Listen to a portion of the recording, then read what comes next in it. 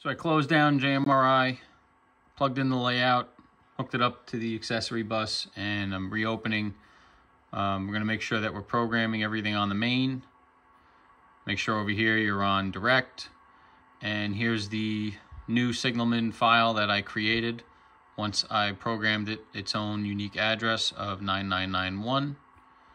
So we're going to program on main, hit program. And now once this opens up now, this is its own unique DCC entry. So everything that we're going to program now is unique to this Signalman number 9991. The first thing I usually do is the brightness. You can adjust everything, but what you're going to do to make sure that it's reading, focus is crazy here, just hit the right full sheet once you make your changes, and as it goes you should see your yellow status indicator on the Signalman flashing, and that's telling you that it's now accepting the command to make the changes here, only on that one. So again, make sure you are never ever programming 9999 on the main on your layout, because what's going to happen is when you program 9999 on the main on your layout, every single Signalman that's connected is going to take that program, and it's going to reset it all back to 9999, and you'll have to pull each of them off your layout, plug them into your program track, or in my case I ran a 30-foot long jumper from my program track to each Signalman. So again, let me say that again. Make sure you never, ever, ever program 9999 on the main, on your layout, where the other Signalmen are connected, because it will send a command to every one of them and change its address back to the default of 9999. So once you're doing that, now you're going to start working on your masts. And the way that I'm programming these are as signal mast decoders. So it's a little confusing, but once you kind of get the gist of it, it's very easy. So again, this is Signalman number 9991, but we have to give each signal head its own unique address. So the best way to explain this is actually looking at the decoder. It makes it seem a lot simpler. When you first look at this gigantic thing, it's kind of confusing, but the way that we're going to do, we're going to check signal mass. We're going to change all these. I'll change the whole page, set them to mass. And right here, where it says number 1, this is actually going to be the kind of like almost like the accessory number for that signal head. So, right, if you're familiar with turnouts, so every turnout gets its own accessory decoder, or if you have light-its, every signal gets its own light-it signal accessory number. So this is going to be the signal accessory number that makes that signal unique on your system. So it's different than the Signalman. The Signalman up here, right, gets its own address of 9991, and then each of these 4 signal, see if I get this in focus. Each of these 4 signal outputs gets its own address as well, depending on your signals. So I'm using 2-headed masts. So in my case, one head is going to be, one signal, 2 heads is going to be 2 of these. So each head, the top head will be number 1 here, and the bottom head will be number 2. And then my second signal mast, the top head will be number 3, and the bottom head will be number 4. So each head gets its own unique address, and that's how JMRI can communicate to it to tell it what to do. So let's go ahead and start building our first mast. So the first mast is going to be number, let's just make it number 1300. That's going to be its accessory number. You're going to come over here where it says 0 stop. That's going to be your aspect. So if you keep it on 0 stop, you'll be programming a stop indication for signal mast number 1300. You're going to come up here to lamp A. H1 is H1 right here on the decoder. So on a stop indication, in my case, I want a red over red. So that's going to be H1 red over H2 red. So we're going to come here, we're going to set H1 to red.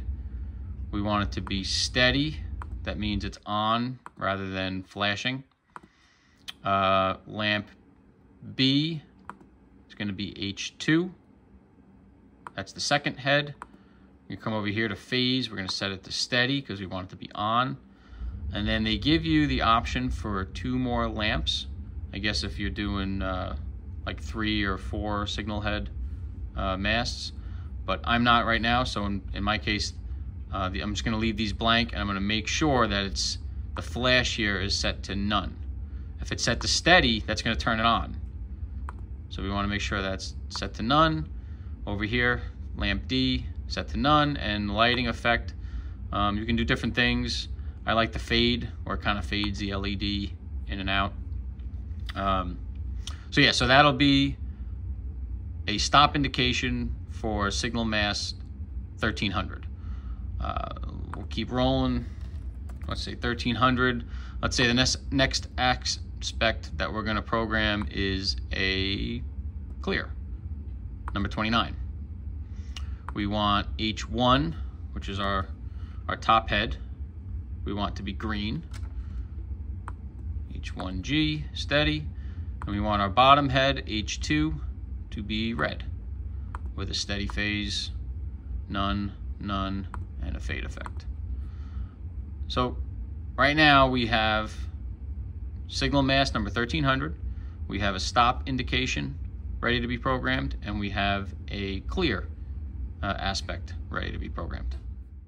All right, we're back, and the signalman is now connected to the signals, positioned where it should be on the layout. Everything's hooked up, and I'm just gonna run you through the basic programming now. We're back in our signalman decoder page, and I settled on an address for the westbound mast. You know, this is the mast. It's now both of these signals.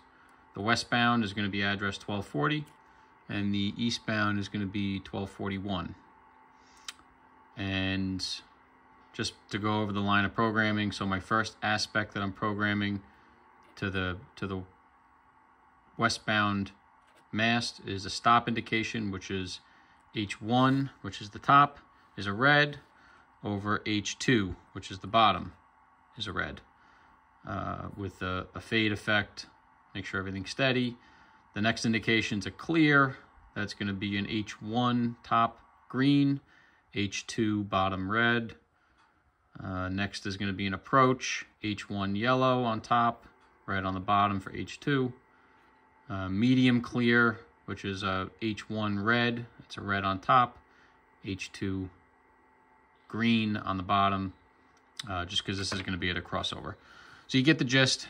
You do all my 1240s. That's the westbound mast, and then 1241 is the eastbound. When you fill up mast A page, just click over to mast B and continue 1241. Now the beauty of the signalman programming on the main, when I hooked up my signalman to the signals, I actually ended up doing it backwards, and I put the top head accidentally to head 4 on the signalman, and the bottom to head 3. So when I did my programming, I had H3, which is now the second mast top head, was actually the bottom head. So rather than having to climb back under the layout and switch all the wires around, which is kind of a pain, all you gotta do is come here and just switch your heads. So instead of head, like for instance, for the top one for the approach, instead of head 3 being yellow and head 4 being red, you can easily just change it to head 4 yellow, head 3 red, just backwards.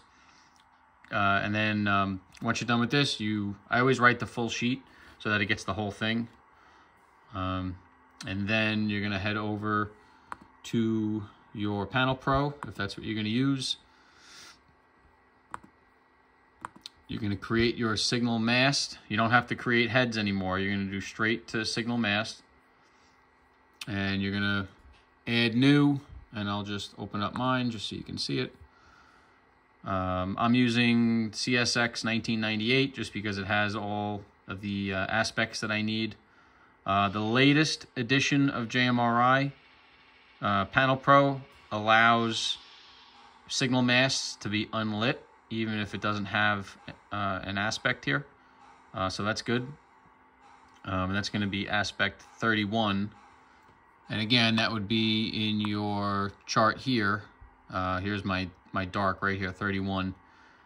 It doesn't really matter on the heads. Just make sure you get both of the heads, like H4 and H3. And for lamp flash, you put none, because that means there's nothing on. So we'll come back here to the mast. And this is where you're going to transcribe your aspects from when you programmed it to your mast. So right here, we need a clear aspect. The aspect ID is 29. You get that from your programming page. Come over here and aspect right here, 29. So we already built that and programmed it. We told the Signalman that for aspect 29, the top head is green and the bottom head is red. And that's what's going to reflect here when you give it aspect 29 for a clear. It now knows, okay, the top head is green and the bottom head is red. And you're just going to work your way down your aspects, decide on what you need. Up here, where'd it go? Right here is where your accessory address is going to go. So 1241 is the same as over here, 1241. That's my second mast on the Signalman. So that's how you know what mast you're programming, and that's where it goes on your JMRI. So you just go through any aspects that you're not going to use. You just click disable. You can also copy from other masts down here. So rather than having to put in the aspect IDs 4 or 5 different times, you can just copy it. And then once you're done, hit apply, and then right here you can just cycle through your aspects and check the signal on the layout to make sure that it's responding appropriately. And now your mast is in Panelpro, and then from there you can either do signal mast logic, or what I do is I use logics. I find it a little easier, and you can start programming and have fun. Hope this helps, and if you have any questions, post it up and I'll try to get back to you. Thanks again.